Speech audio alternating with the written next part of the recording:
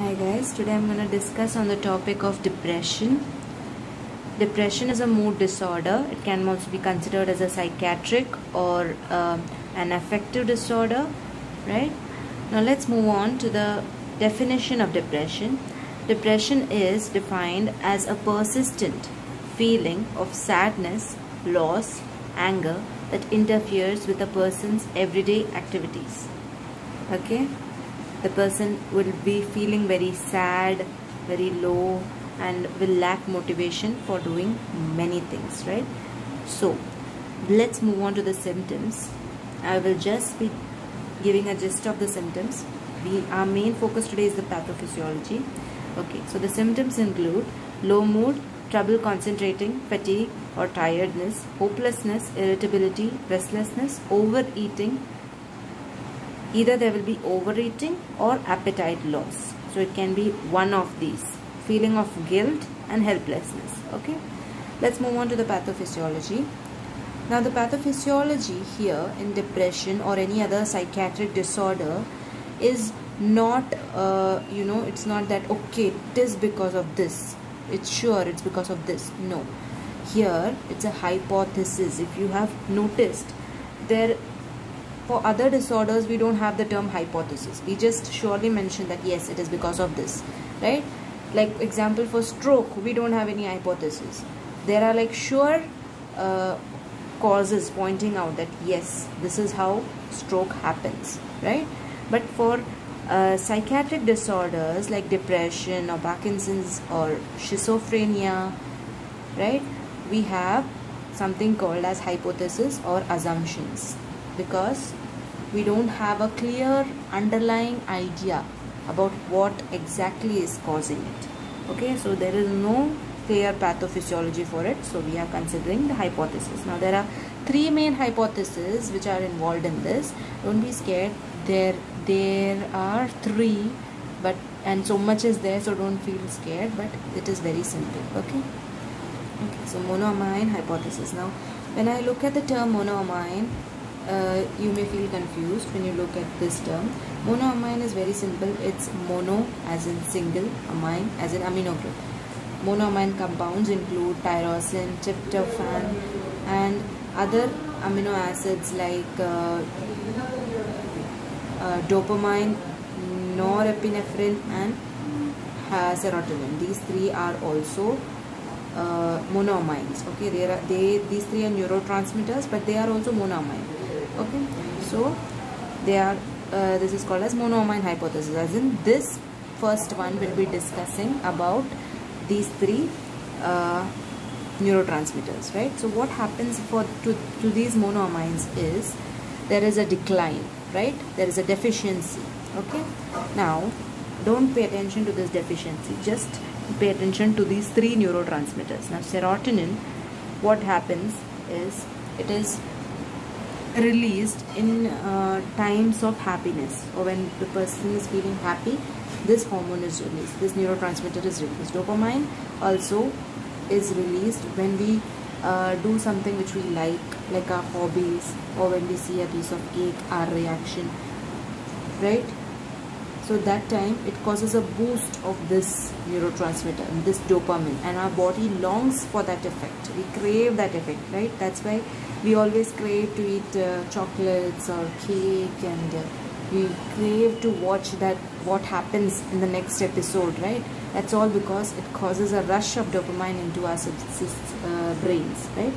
So norepinephrine is the next neurotransmitter. Now this neurotransmitter is released when we face extreme pleasure. When we go to extreme pleasure, this neurotransmitter is released, and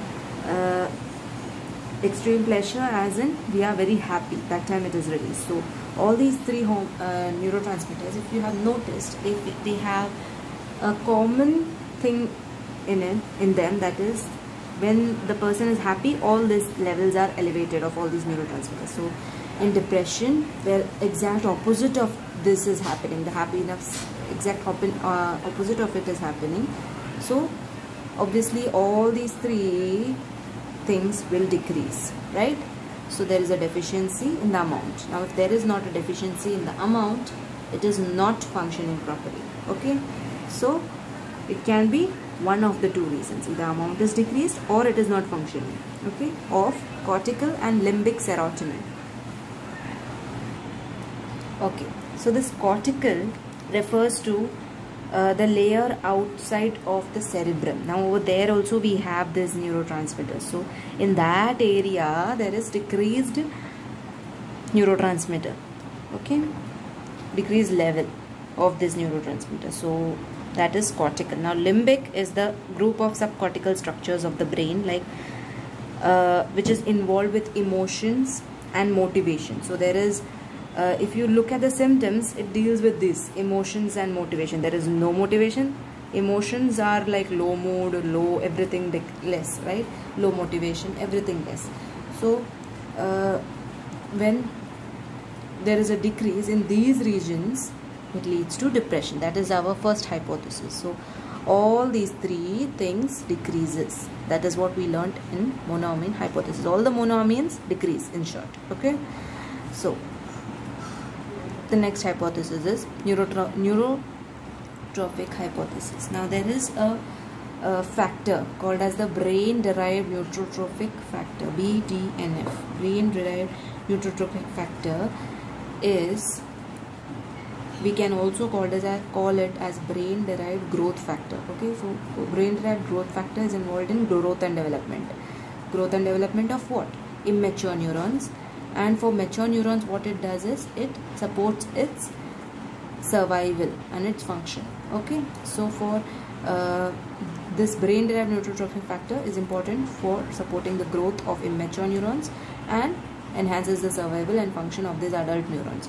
Now if this level suddenly decreases, now there is a constant level of this maintained inside our brain. Okay, if this level decreases, what do you think will happen? Yes, the growth will decrease. So the growth will decrease, it will affect these neurons, right? So what happens is there is loss of neurons or monoaminergic neurons, and there is loss of that functions, of its functions, because it supports the functions, right? So if it's less, then this functions is lost. Then atrophy means the size will be reduced. Okay, so atrophy of the hippocampus and other brain areas. Hippocampus is a part of the brain, right? So all those areas are affected. Now what we want, what is our focus is hippocampus in this section, the neurotrophic hypothesis. Now what happens to the hippocampus is as the neurons over there have undergone atrophy, function is lost, growth is less, neurons have lost, right? So what happens is it also loses the ability to inhibit this CRF release by hypothalamus. Okay, it inhibits its release. Okay, the ability, what was its role? Hippocampus role was to inhibit the CRF release, which is present in the hypothalamus. Okay, hippocampus is involved in inhibiting this CRF release. Now what is CRF? Corticotrophin releasing factor. Corticotrophin releasing factor. So hippocampus was involved in inhibiting CRF release. CRF is present in hypothalamus. Okay, but because the hippocampus is so badly affected, it loses this ability, and because it loses this ability, there is an increase in glucocorticoids, right? Hippocampus is losing all its neurons, functions, and atrophy is going on. CRF is increasing because of that. Because CRF is increased, glucocorticoids are also increased. Now the major glucocorticoid which is present inside our body or our brain is cortisol. Now cortisol level shoots up in depression. Okay, so that is our second theory, that is the neurotrophic hypothesis. And this main thing you have to remember is this factor, brain derived neurotrophic factor or brain derived growth factor, you can say. It supports the growth and development of the immature ones, immature neurons, and the mature ones also. And if this suddenly decreases, what happens? It loses its neuron functions, as neurons are lost, functions are lost, size is affected, hippocampus is affected, other brain areas are affected, but our focus is hippocampus. Now hippocampus mein it has lost the ability to inhibit this CRF. Now CRF, it is not getting inhibited, so its level is increasing. Now this is increasing, so this glucocorticoids are increasing, okay, because this is corticotrophin releasing hormone, right? Glucocorticoid mein major one is cortisol. Cortisol is increasing, which is a feature of depression actually. Okay, so that is the second hypothesis, that is the neurotrophic hypothesis. Now the third pathophysiologic hypothesis is neuroendocrine hypothesis. This is the third and the last one, so be patient. Now there is a test called dexamethasone suppression test. Now dexamethasone, don't get confused, dexamethasone is actually a glucocorticoid. Okay, it's a type of glucocorticoid, dexamethasone. Now this dexamethasone suppression test, now this is given, it's done, okay, and what result we are expecting is that this cortisol should be suppressed. Okay, alright, I am explaining it in simple terms here. Dexamethasone suppression test, when they are doing this, they are expecting these levels to decrease, cortisol levels to decrease, but what they observe is it doesn't decrease the cortisol level in 50% of depression patients. Now why they are expecting it to decrease? Because this is dexamethasone suppression test. Glucocorticoid it involves, glucocorticoid includes this cortisol and dexamethasone. Okay, these two both are glucocorticoids. So if this is getting suppressed, this also is supposed to get suppressed, but what was observed was it doesn't decrease in level in 50% of the depressed patients. Its level is not decreasing only. So what that indicates was that there is an imbalance in stress HPA axis. Okay, these are the studies which they have done and found it, that it indicates what? The imbalance in HPA axis. Now what is this HPA axis? It is hypothalamus pituitary adrenal gland axis. Now there is an imbalance, something garbad is there in this axis. Okay, that's why this level is not decreased. Okay, once again I will go with this neuroendocrine hypothesis, right? Here is something called dexamethasone suppression test. What they expected was, when this test is done, this dexamethasone is similar to the cortisol because both belong to glucocorticoids, right? They expected it to decrease level, but what happened? It didn't decrease. And what it caused? It caused an imbalance in the HPA axis. HPA was what? Hypothalamus pituitary adrenal gland axis. Now after this, the thing is very simple because we have learned it already over here. Now hypothalamus axis is imbalance hua hai, then that causes what? It causes a dysregulation of HPA axis. Okay, it causes a dysregulation. Now dysregulation has happened. Now this dysregulation will lead to increase in CRF. CRF was corticotrophin releasing factor. Now CRF, if it increases, we know what happens. What happens? Glucocorticoid increases. So here glucocorticoid we can see increasing. Glucocorticoid in specific, cortisol is increasing. Now cortisol, what we need to know is it is released by adrenal glands. Okay, now adrenal glands is releasing this cortisol.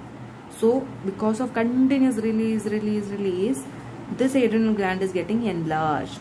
Okay, so these are the three effects we can say. This is the first one, that is CRF is increasing, and then the glucocorticoids are increasing, and then the adrenal gland is also size is increasing. Okay, so this all happens because of this HPA axis ka dysregulation. Why did this HPA axis, how did they find that this is getting dysregulated? Because when they administered the test, dexamethasone suppression test, what happened? Instead of decreasing cortisol, they found that it is not decreasing. Okay, it was supposed to decrease, but it didn't decrease. So what was the result found? That there is something wrong with the HPA axis. There is some imbalance in that axis. Now there is imbalance, so it led to dysregulation. Dysregulation, say, it led to increased CRF. See, increased CRF has led to increased cortisol. Increased cortisol has led to increased size in the adrenal gland. Okay, now this similar to this HPA axis, we have another axis called the HPT axis. HPT axis is hypothalamus pituitary thyroid. Okay, so there is a this is neighbor. Okay, this HPA axis is neighbor to this HPT. So if this is affected, this also has a chance. Okay, they are not saying confirm, but there is a chance of this also getting affected. Now there is a dysregulation in HPT axis. What happens is thyroid hormone decreases. If thyroid hormone decreases, it can be a symptom which is seen in depression. So this also can be a warning sign. Thyroid hormone deficiency. Okay, it may be depression, not confirm, it may be depression. Okay, so that was the pathophysiology of depression. It is very simple. There are just 3 points, 3 hypotheses. Monoamine, first you have to remember what is this monoamine, right?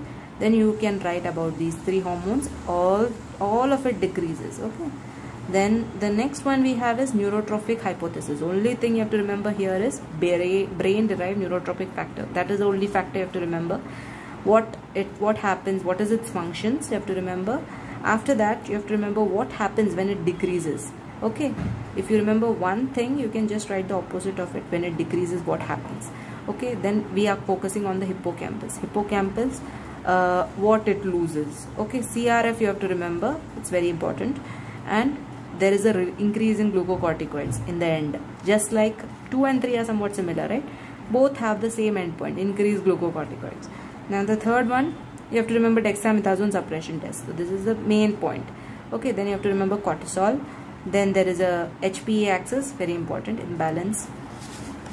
That imbalance leads to increased CRF. There are 3 effects here: enlarged adrenal gland and increased cortisol. Then HPT axis dysregulation, thyroid hormone deficiency, which is seen in depression. Okay, so I hope that was very clear and you have understood everything. If there are any problems, please do let me know. I try to make it as simple as possible. Thank you very much.